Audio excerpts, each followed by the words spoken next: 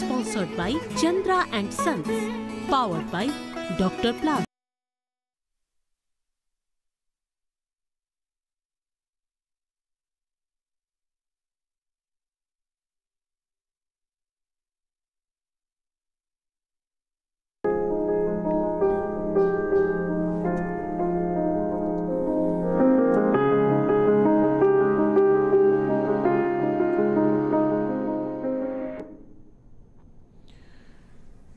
ফিরে আসলাম বিরতির পর। শ্রদ্ধা এবং রাজনীতি আজকের আলোচনা হচ্ছে। তাহলে আমরা এবার একটু আলোচনা করি অন্য কথা, যে তাহলে কম্পালশনটা কি, কোন কারণের জন্য এখনো পর্যন্ত ফাইল বেরিয়েও বেরোলো না।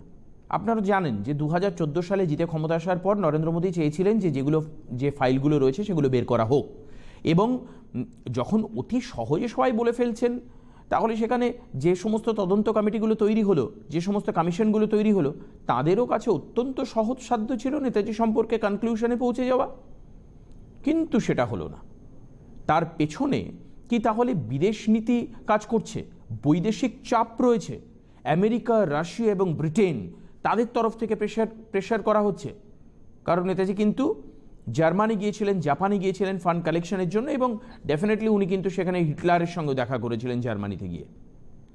রাজনৈতিকভাবে মিত্রশক্তিগুলো দ্বিতীয় বিশ্বযুদ্ধের সময়ে যে অবস্থানে ছিল, সেইখান থেকে কোনো রাজনৈতিক কম্পালশন তৈরি হচ্ছে যে কারণের জন্য আগামী দিনে, কারণ সময়টা অনেক দীর্ঘ, স্বাধীনতার পর থেকে শুরু করে 2019 সাল, এবং 19 সালের পরেও যদি নতুন কোনো প্রাইম মিনিস্টার আসেন, তার পক্ষেও ডেফিনেটলি সম্ভব হবে না, কারণ বিদেশিদের চাপে বা আমেরিকা, রাশিয়া এবং ব্রিটেনের চাপে এই ফাইলকে ডিসক্লোজ করা সম্ভব হবেই না। সেটাই সত্যি এবং সেটাই হয়ে আসছে। যদি আগামী দিনে এটা হয়, বুঝবো মেরুদণ্ড আছে সেই সরকারের, সেই প্রধানমন্ত্রীর। কে রয়েছেন ফোনে? বাবু, আপনাকে ধন্যবাদ। ধন্যবাদ। আপনি নামটা? যতবার আপনার কথা শুনি আমি নতুন নতুন তথ্য শিখতে পারি এই বয়সেও। Thank you. কে বলছেন আপনি? নামটা? বলছি সুজিত ব্যানার্জি। সুজিত ব্যানার্জি। সুজিত দা, স্বাগত, বলুন। অনেকদিন আগে আপনার কাছে ফোনে পেয়েছিলাম। আচ্ছা আচ্ছা আচ্ছা, বলুন। আজকে আপনার এটা শুনতে শুনতে আমার জ্ঞান ভান্ডার অনেক বেড়ে গেল, জানেন? আরে না না, আমার কি প্রথম প্রায় 80 ছুঁই একটি ব্যক্তি সে জানতে পারলো নেতাজির মৃত্যু হয়েছে অমুক তারিখে। না, এটা আমি জানাইনি, এটা তো কংগ্রেস, আমরা রাহুল গান্ধী কংগ্রেস সভাপতি টুইট করে জানিয়েছেন, এবং আরো তার দলের একাধিক। ভালো তথ্য দেওয়া উচিত। এত বড় তথ্য আজকে 70 বছর পরেও আমাদের সামনে উনি উপস্থাপন করলেন। বোধহয় ওনার একটু প্রধানমন্ত্রী হওয়ার শখ হয়েছে, আর নতুন নতুন তথ্য দিয়ে বিতর্ক সৃষ্টি করার জন্য। এটা আমরা মনে করি রাহুল গান্ধী পরিষ্কার ভাবে ক্ষমা চেয়ে নিন, অথবা তিনি যে কথাটা বলেছেন তার যৌক্তিকতা কোথায় সেটা প্রমাণ করুন। আর 2 নম্বর, একজন সিপিএম এর কলার আপনাকে বলল যে নেতাজিকে তোজর কুকুর বলা হয়নি। তিনি তার যে পার্টিটা সিপিএম পার্টি, ওটার জন্ম স্বাধীন ভারতে, পরাধীন ভারতে নয়। কমিউনিস্ট যারা ছিলেন তারা কিন্তু তাকে তখন তোজর কুকুরই বলতেন, এবং রবীন্দ্রনাথকে বুর্জ কবি বলেছিলেন। আর 3 নম্বর কথা, যেটা আপনার প্রতি আমি অত্যন্ত কৃতজ্ঞ, যে দেখুন স্বাধীনতার পরে না যারা সত্যিকারের স্বাধীনতা সংগ্রামী ছিলেন তাদের ইতিহাস আমাদের শেখায়নি, যার জন্য আমাদের নেতাজির ওই জন্মদিন আমরা পালন করি, যার জন্য বিবেকানন্দের 12ই জানুয়ারি পালন করি। এবং আজকে দেখুন এই যে এতজন নেতা রয়েছেন, এতজন নেতৃত্ব রয়েছেন, এতজন বিদ্রোহী রয়েছেন, জাতীয়তাবাদী নেতা রয়েছেন, কবি রয়েছেন, আমরা সবারটাই ওপরসা পড়ি, পালন করি, শ্রদ্ধা জানাই। আর এখন তো পালনটা হয়ে গেছে পুরো রাজনৈতিক ব্যানারে, পুরো রাজনৈতিক ব্যানারে। আমার কোনো আপত্তি নেই, কোনো ভয় নেই। আজকে রবীন্দ্রনাথ কি লিখলেন বা কিভাবে লিখলেন বা কতটা লিখলেন বা শব্দগুলো চয়নের অর্থ কি, এটা আমরা বাচ্চাদেরকে শেখাই না। আমরা নেতাজির জীবন সম্পর্কে শেখাই না। বিবেকানন্দের ধ্যান, আদর্শ, মোক্ষলাভ, পরমাত্মার প্রতি তার শ্রদ্ধা এবং মেডিটেশন যেগুলো শেখানো উচিত সেগুলো আমরা শেখাই না। আমরা তার জন্মদিন, আপনি জানবেন 12th of January, এই জাস্ট গেল কয়েকদিন আগে বিভিন্ন স্কুল কলেজে পালন করা হয়েছে, বিভিন্ন ছেলেমেয়েরা তাদের বক্তব্য রেখেছে, যারা ছোট ছোটর কথা বলছি, যারা বড় হয়ে গেছে আমি তাদের কথা বলছি না, তাদেরকে শেখানো হয়নি যে তারা কি কেন আজকে বিবেকানন্দ ওই দেখছেন গেরুয়া মাথায় পাগড়ি পরা, সারা গায়ে গেরুয়া পোশাক পরা একজন ভদ্রলোক হাত এরকম করে দাঁড়িয়ে রয়েছেন, এইটাকে সামনে তুলে আনা হলো। কিন্তু গেরুয়া রঙের অর্থ কি? আমি আপনাকে খুব দায়িত্ব নিয়ে বলছি, স্কুল কলেজের শিক্ষকেরা যারা পড়াশুনো করান বাচ্চাদেরকে, আমি জানি না যে তাদের মধ্যে কত শতাংশ মানুষ দায়বদ্ধই মনীষীদের জীবনকে বাচ্চাদের মধ্যে তুলে ধরবার ক্ষেত্রে। খুব কম। আমার শেষ কথাটা শুনে আমার বক্তব্য আমি শেষ করছি। বলুন। যে আমাদের ইচ্ছাকৃত ভাবে এই মনীষীদের মানে যে চরিত্র, তাদের যে কর্মপন্থা, এগুলো আমাদের শিখতে দেওয়া হয়নি। যদি শিখতে দেওয়া হতো, এরকম অপদার্থ মানুষগুলো বিভিন্ন রাজ্যে বা কেন্দ্রে আমাদের শাসন করা। খুব ভালো কথা বলেছেন সুজিত দা, আপনি কথায় কথায় ধন্যবাদ, কথায় কথায় এটা স্পষ্ট হলো আপনার বয়স 80 ঊর্ধ্ব। আপনি আজকে এখন বাজে প্রায় 11:15, আপনি বসে অনুষ্ঠান দেখছেন আমাদের, এটার জন্য আপনাকে ধন্যবাদ দিই সুজিত দা, আপনাকে অসংখ্য ধন্যবাদ। পাশাপাশি আপনি বলেছেন তথ্য কোথা থেকে পেলে, এটা আমারও খুব জানার ইচ্ছে যে 18ই আগস্ট 1945 সালে নেতাজির মৃত্যু বলে যে টুইট করা হয়েছে আজকে, সেই তথ্যটা কোথা থেকে বেরোয়, এত কনসলিডেটেড ইনফরমেশন কোথা থেকে আসলো। এবং আরেকটা কথা হচ্ছে, আপনি যেটা বললেন যে আমরা এই সমস্ত নেতাদের আদর্শ জীবনে ধারণ করিনি বলেই হয়তো এই ধরনের নেতা নেতৃত্ব আমাদেরকে শাসন করছেন। এমন ধরনের রাজনীতির নেতা আমরা পাচ্ছি বিভিন্ন জায়গায়, এটা ঠিক। আমরা যদি এটা জানতাম তাহলে আজকে হয়তো আর এই রাজনীতির প্রতি আমাদের পরাভূত যে মানসিকতা হওয়ার মানসিকতা, সেটা হয়তো থাকতো না। কে আছেন ফোনে? সুদর্শন অধিকারী, জোরে বলা যাবে সুদর্শন দা? বলছি শুনতেই তো পাচ্ছি না। আমি ব্যারাকপুর থেকে বলছি, সুদর্শন অধিকারী। আরে বাবা, সেটা বুঝতে পেরেছি, কিন্তু কথাটা শোনা যাচ্ছে না, একটু ঠিক করুন। বলছিলাম যে আমি ওনাকে সশ্রদ্ধ প্রণাম জানাই নেতাজি সুভাষচন্দ্র বোসকে। এবার আপনাকে একটা কথা বলি, সেটা যে উনি সমস্ত কিছু ত্যাগ করে, সংসার ধর্ম সবকিছু ত্যাগ করে আমাদের ভারতবর্ষের জন্য ঝাঁপিয়ে পড়েছিলেন। উনি যদি জানতে পারতেন না যে আজকে এরা সব লুটে পুটে খাবে, তাহলে বোধহয় ভারত ঝাঁপাতেন কিনা সন্দেহ আছে। উনি বুঝতে পারেননি যে এরা সব লুটে পুটে খাবে। ওই ধরনের কোন নেতা মানে এক নয়া পয়সায় কেউ এখানে আছে বলে মনে হয় না, সব লুটে পুটে খাওয়ার জন্যই বসে আছে, যার ফলে আজকে আমরা নেতাজির কথা ভুলেই যাচ্ছি। আজকে আপনাকে একটা কথা বলি, আজকে এই ভোটের পারপাসে হয়তো বিজেপি নেতাজিকে একটু বেশি বাড়াবাড়ি করছে। আচ্ছা সুদর্শন বাবু, আপনাকে একটা প্রশ্ন জিজ্ঞেস করি। বলুন। নেতাজির যে বিপুল পরিমাণ ফান্ড কালেকশন ছিল, যে বিপুল পরিমাণ অর্থ সোনাদানা নেতাজির, যে উনি যেটা জড়ো করেছিলেন আইএনএর জন্য, হ্যাঁ, এই কারণের জন্যই কি অন্তর্হিত নেতাজির কোনো সন্ধান? মানে এটাকে আমরা শুনেছি যে বিপুল পরিমাণ সম্পত্তি এক হাত থেকে আরেক, আমি আজকে কারোর নাম বলতে চাই না, কারণ এই মঞ্চ থেকে আমি কাউকে অপমান করতে চাই না, কিন্তু আমি শুনেছি যে বিপুল পরিমাণ অর্থ সোনাদানা এক হাত থেকে আরেক হাতে গেছে। এবার আপনাকে একটা কথা বলি, একটু শুনতে হয়তো খারাপ লাগবে, এর পেছনে কংগ্রেসের বিরাট দায়ী। বলুন। আমি বলতে শুনতে হয়তো খারাপ লাগে, কংগ্রেস কিন্তু এর জন্য বিরাট দায়ী। টুইট করে বলে দিলেন যে উনি 18ই আগস্ট মারা গেছে। এটা আমি জানি না, এটা কি করে এটা বলে ফেললেন আমি জানি না। যাই হোক, উনি হয়তো নেই, ঠিকই আছে, আমি জানি যে আজকে 123-22 বছর বয়স হয়ে গেছে, উনি নাও থাকতে পারে, সেটা পরের কথা, কিন্তু উনি ভট করে এই কথাটা বলা মনে হয় ঠিক হয়নি। আর একটা কথা বলি, বিজেপি এখন দেখলাম রাজনীতি ভোটের জন্য এত লাফালাফি করছে। তবে একটা কারণ আছে সুদর্শন, আমি আপনাকে কারণটা ব্যাখ্যা করি। যদি 18ই আগস্ট 1945 সালে মারা যান নেতাজি সুভাষচন্দ্র বোস, তাহলে কিন্তু কেউ বা কোনো একটি রাজনৈতিক দল তারা কিন্তু সমস্ত এই গিল্টের ঊর্ধ্বে চলে যাবে, মানে সমস্ত অভিযোগের ঊর্ধ্বে চলে যাবে। তাদের বিরুদ্ধে আপনি কিন্তু আর কোনো অভিযোগ করতে পারবেন না, কারণ তো মারাই গেছে। আপনি রেকর্ডটা বার করুন, আপনাকে তো আগে বার করতে হবে, সামনে তো আনতে হবে যে 18 জুলাই ব্যাপারটা। রাইট। আচ্ছা, আর একটা কথা আপনাকে বলি, আমি আপনাকে বললাম না যে আমি অক্টোবর মাসে আপনার হিমাচল প্রদেশে গেছিলাম, ডালহাউসি। সেখানে নেতাজি সুভাষ বোস যেখানে আর কি অসুস্থ হয়েছিলেন বলে ডাক্তার ওকে বলেছিলেন পাহাড়ে স্বাস্থ্যোদ্ধারের জন্য, সে যিনি ওইখানে সুভাষ বাড়ি ঘরটার নাম, আপনি বিশ্বাস করবেন কি জানি না, দুটো ভদ্রমহিলা, উনিও বাঙালি, ওরা গেছিল অন্য জায়গাতে বেহালা থেকে, ওই দেখে কেঁদে ফেললেন। মানে জানলার পর্দায় প্যান্ট ছেঁড়া লাগানো রয়েছে, তার যে কি অবস্থা না দেখলে। ওখানে বিজেপির সরকার চলছে, মনে করুন 4 বছর ধরে বিজেপি সরকার রয়েছে, তার জন্য কিচ্ছু করেনি। আজকে মনে করুন এত কান্নাকাটি হচ্ছে বিজেপি করছে, আমার মনে হয় ওইটা একটু ভেবে দেখলে বোধহয় ভালো হতো। কেউ ভাবে না এই বরেণ্য নেতাদের কথা, আমার মনে হয় না কেউ ভাবে না, সব নিজেদের আখের গোছাতেই ব্যস্ত। একদমই। নমস্কার। ঠিক, থ্যাংক ইউ সুদর্শন দা। আমরা যত জায়গায় নেতাজির স্মৃতি রয়েছে সেই স্মৃতিগুলোকে বাঁচানোরই চেষ্টা করি না। একজন মানুষ যিনি দেশকে স্বাধীন করে গেলেন, তার জীবন দিলেন, যদি আমরা ধরে নিই তর্কের খাতিরে, তার জীবন দেওয়া মানে তার মৃত্যু নয়। জীবন দেওয়া মানে তার জীবনের সুখ, স্বাচ্ছন্দ্য, সংসার, আর্থিক অবস্থা, তার চাকরি। আপনি জানেন যে সুভাষচন্দ্র সিভিল সার্ভিস পরীক্ষা দিয়ে উচ্চ পদস্থ সরকারি চাকরির জন্য মনোনীত হয়েছিলেন। তিনি 4th পজিশন পেয়েছিলেন, 4th পজিশন।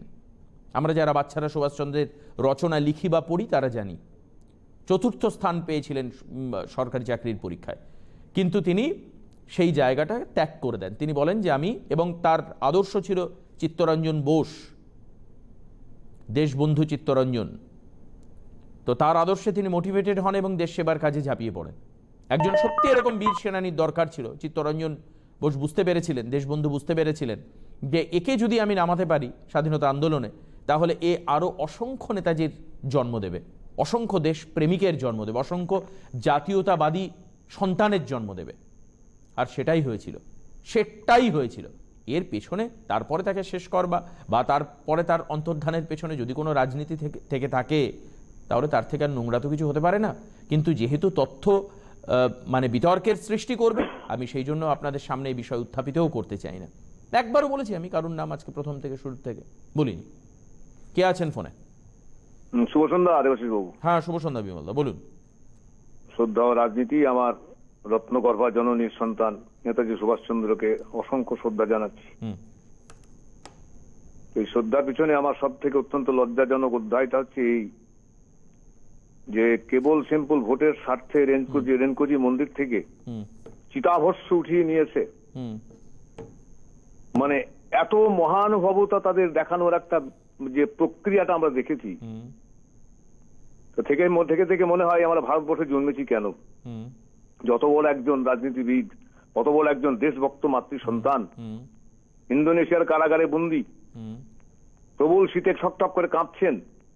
সেই মুহূর্তে কোন একটা মানে সামান্য একটু ভেন্টিলেটিং ফাঁক ছিল, সেখান থেকে দেখেছিলেন বিজয়লক্ষ্মী পণ্ডিত এসে পণ্ডিত জওহরলাল নেহরুকে বলেছিলেন যে কষ্ট পাচ্ছেন উনি, ওখানে ভরা মানে এতে ঢুকে রয়েছেন। তা তিনি সে কথার কোনো উত্তর করেননি। উপরন্তু কি করলেন, ব্রিটিশদের কাছে যুদ্ধ অপরাধী হিসাবে তুলে ধরার চেষ্টা হলো। তার অন্তর্ধান হয়ে গেল, তিনি মারা গেছেন কি বেঁচে আছেন আমাদের জানা নেই, হয়তো থাকতে বা নাও পারেন, কারণ এত বছর মানুষ বেঁচে থাকতে পারে না। সব থেকে লজ্জাজনক অধ্যায় হচ্ছে তার বাড়ির প্রতি নজর রাখা। এই লোকটা ফিরে এলে পরে ভারতবর্ষের দিল্লির মসনদ আমার থাকবে না। ধিক্কার দেওয়ার ভাষা নেই। শ্রদ্ধা এবং রাজনীতি যদি জানতেন সুভাষচন্দ্র বসু যে আমার স্বাধীনতা নিয়ে আসার পর, ভারতবর্ষ স্বাধীনতার পর আমার একটা স্ট্যাচু তৈরি করে প্রত্যেক বছর মালা দিচ্ছেন, কাক শকুনে বিষ্ঠা মাথার মধ্যে ফেলছেন, দেশভক্ত নেতাজির নামে আর কতদিন চলবে? এটা আমাদের প্রশ্ন কিন্তু থেকেই গেল দেবাশিস বাবু। ধন্যবাদ। ধন্যবাদ বিমলদা, ধন্যবাদ। আপনাদের এই ধরনের ক্ষোভ মানুষের মধ্যে আছে, এখনো বহু মানুষের আছে, তারা প্রকাশ করেন। অনেকে প্রকাশ করার মঞ্চ পান না বলে এগুলো মনের ভেতরে গুমড়ে এগুলো উঠতে থাকে। কিন্তু আমার মনে হয় কোথাও না কোথাও ভাবে রাজনৈতিক ক্ষেত্রে একটা কম্পালশন রয়েছে, যে কম্পালশনের জন্য আজকে মোদিও এসে, কারণ তার যদি উন্মুক্ত করা যেত, আজকে দেখুন একটা জিনিস খুব মানে জলের মতো পরিষ্কার, আজকে নরেন্দ্র মোদী যদি এই অন্তর্ধান রহস্যের উন্মোচন করতে পারতেন তাহলে তো তারই বেনিফিট হতো, কিন্তু তিনি সেটাও পারলেন না। তাহলে এই যে রাশিয়া, আমেরিকা এবং ব্রিটেনের চাপেই কি তিনি সেটা পারলেন না? কে আছেন ফোনে?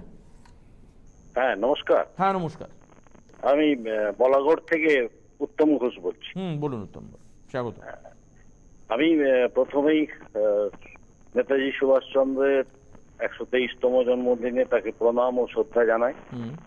সাথে সাথে দেবাশিস বাবু, আপনার সঙ্গে আমার আগে একবার কথা হয়েছে, একটা জিনিস খুব ভালো লাগলো, আপনার নিরপেক্ষতা, এর জন্য আপনাকেও ধন্যবাদ জানাই। আমি দুটো কথা বলবো। পূর্ব বর্ধমান থেকে একজন ফোন করলেন, তিনি এবং একজন বললেন গান্ধী এবং সুভাষ চন্দ্র বসুর সঙ্গে মানে মতান্তরের কথা বললেন, কিন্তু এটা কখনোই ঠিক নয়। সুভাষবাবু যেমন তাকে খুবই শ্রদ্ধা করতেন, যেমন যখন তিনি আজাদ হিন্দ বাহিনী গঠন করলেন জাপানে গিয়ে, তখন তিনি প্রথম স্বাধীনতা ঘোষণা করলেন গান্ধীজিকে প্রণাম করে। এবং গান্ধীজিও যখন খুব একাকিত্ব বোধ করছেন, সেই সময় জয়প্রকাশ নারায়ণ, অরুণা, আশরাফ আলী তাকে নির্ভরতা দিতে পারেননি, তখন মহাত্মা গান্ধীজিরও বারবার সুভাষ চন্দ্র বসুর কথা বারে বারে মনে পড়েছে। এবং যখন তিনি শুনলেন যে সুভাষ চন্দ্র বসু বিমান দুর্ঘটনায় মারা গেছেন, গান্ধীজি এটা কিছুতেই বিশ্বাস করতে পারছিলেন না। এবং আমৃত্যু তিনি কোনোদিন বিশ্বাস করেননি যে সুভাষ বসু মারা গেছেন। এবং গান্ধীজি এবং সুভাষ বসুর মধ্যে একটা মনের মিল ছিল। সেটা হচ্ছে, তাকে গান্ধীজি যখন পত্র লিখতেন সুভাষ বসুকে, তখন তিনি মনে করিয়ে দিতেন যে রাজনৈতিক দিক থেকে তার এবং তার দাদা শরৎচন্দ্র বসুর সঙ্গে গান্ধীজির যতই পার্থক্য থাকুক, যতই মতান্তর থাকুক, কোনো অবস্থাতেই তা মনান্তরে পরিণত হবে না। প্রত্যেক চিঠিতেই বাপুর ভালোবাসা এবং রুগ্ন যখন সুভাষচন্দ্র বসু অসুস্থ, আমি এটা জানি, নোংরামোটা করছে আজকে নেট নির্ভর কিছু মানুষ, আজকে নেট দুনিয়া নির্ভর, সোশ্যাল মিডিয়া নির্ভর কিছু মানুষ, যাদের মধ্যে কুরুচি রয়েছে, যাদের মধ্যে বিকৃতি রয়েছে, যাদের মধ্যে হীনমন্যতা রয়েছে, তারাই কম্প্যারিজনটা আনছেন। আমি একবারও চাই না কম্প্যারিজন করতে, কিন্তু আমরা খুব পরিষ্কারভাবে যেটা চাই সেটা হচ্ছে আজকে তো দেখুন, আজকে আমরা এত বড় বড় কথা বলি, এত বড় করে দেশভক্তির কথা বলি, আদর্শের কথা বলি, আমরা আমাদের ন্যূনতম স্বাধীনতাগুলো এখনো পর্যন্ত অনেক ক্ষেত্রে আমরা বঞ্চিত। কিছু মানুষ পেয়েছেন, কিছু মানুষ পাননি, কিছু মানুষ পেয়েছেন। আজকে তো আমার খুব খারাপ লাগছিল, কালকে দেখছিলাম যখন, যে ধনীদের অর্থবৃদ্ধি হয়েছে আর গরিবরা আরো বেশি গরিব হয়েছে। সম্প্রতি একটি রিপোর্ট, গতকালকের খবরের কাগজ দেখবেন, আপনি দেখতে পাবেন যে ধনীদের অর্থবৃদ্ধি হয়েছে, গরিবরা আরো বেশি গরিব হয়েছে। তার মানে এই যে প্যারালাল প্ল্যাটফর্মে আনার যে চেষ্টা, যেটা আমরা শুনেছিলাম পরবর্তী সময় যে নতুন সরকার আসবে, পরিবর্তনের পরে মানুষ অনেক কিছু পাবেন, সেটা হয়নি। এটা খুব পরিষ্কার হয়ে গেছে, কারণ ধনী এবং দরিদ্রের ফারাক আরো বেশি বেড়েছে। যারা ছোট ব্যবসা করতো, মাঝারি ব্যবসা করতো, তাদের ব্যবসা বন্ধ হয়ে গেছে, আর যারা বিরাট শিল্পপতি ছিল তারা কর্পোরেট ট্যাক্স মুকুব হয়েছে তাদের। এই হচ্ছে ডিফারেন্স হয়েছে। তো কাজেই সেই অর্থে লাভ হয়নি কিছু। আমরা একটাই জিনিস চাই যে একজন মানুষের জীবনী, সেই জীবনীকে শুধুমাত্র 4-5 লাইনে ইতিহাসের পৃষ্ঠার মধ্যে জোর করে ঠুসে দিলাম, আর বাচ্চাদের বললাম ভালো করে নেতাজির জন্ম তারিখটা মনে রাখিস কিন্তু বাবা, নাহলে কিন্তু পরীক্ষায় লিখতে পারবি না, 1 নাম্বার কম পাবি। নেতাজির জীবন যদি 1 নাম্বার কমের সঙ্গে যুক্ত থাকে, তাহলে সেই পড়াশোনা না করে ভালো ছেড়ে দিয়ে বাদাম বিক্রি করা উচিত। বা যদিও যারা বাদাম বিক্রি করেন তারা কষ্ট করেই কাজ করেন, আমি তাদেরকেও শ্রদ্ধা সম্মান করি, তাদের কাজই করা উচিত নয়, বরঞ্চ বেকার থাকা উচিত। কে আছেন ফোনে? হ্যালো, আমি রানাঘাট থেকে অন্বেষা চক্রবর্তী বলছি। অন্বেষা বলুন। আমি ক্লাস 11 এর ছাত্রী। বেশ, অন্বেষা স্বাগত, বলুন। আমি বলছি, নেতাজিকে আমি প্রচন্ড শ্রদ্ধা করি, মানে আমার জীবনে ওনার ভূমিকা অনেক। কেন, কিভাবে বলতে কি, অ্যাকচুয়ালি ওনার যে স্বাধীনতা সংগ্রাম, দেশের জন্য উনি যেটা করেছেন, সেটা আমাকে ভীষণ ভাবে, মানে আমাকে এফেক্ট করে আর কি। মানে অন্বেষা, আমার একটা কথা বলবেন? অন্বেষা, আমার একটা কথা বলুন, আপনার কি মনে হয় যে আমরা ছোটবেলা থেকে 11-এ পড়েন, মানে আপনার বয়স আমি ধরে নিই 17 বছর বয়স, 16+, যদি আমার ভুল না হয় হিসেব, তাই তো নাকি? 16 বছর, 16+। আমি বললাম 16+। তাহলে এই সময়ের মধ্যে আপনারা নেতাজিকে যতটা জেনেছেন, আপনার কি মনে হয় কোথাও নেতাজিকে জানানোর ক্ষেত্রে বা জানার ক্ষেত্রে বা বই লেখার ক্ষেত্রে কমতি থেকে গেছে কোথাও? হ্যাঁ, অ্যাকচুয়ালি কোথাও না কোথাও তো কিছুটা কমতি থেকেই যায়। মানে অ্যাকচুয়ালি মানে হিস্ট্রিতেই জন্য মৃত্যুটা একটা বড় একটা রহস্যই রয়ে গেছে।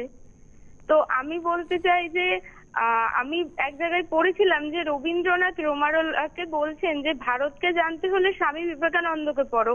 তো আমি এটা বিশ্বাস করি যে ভারতের স্বাধীনতা সংগ্রামকে জানতে হলে নেতাজি সুভাষচন্দ্রকে জানো, তাহলে অবশ্যই আমাদের পুরো হিস্ট্রিটা সামনে উঠে আসবে।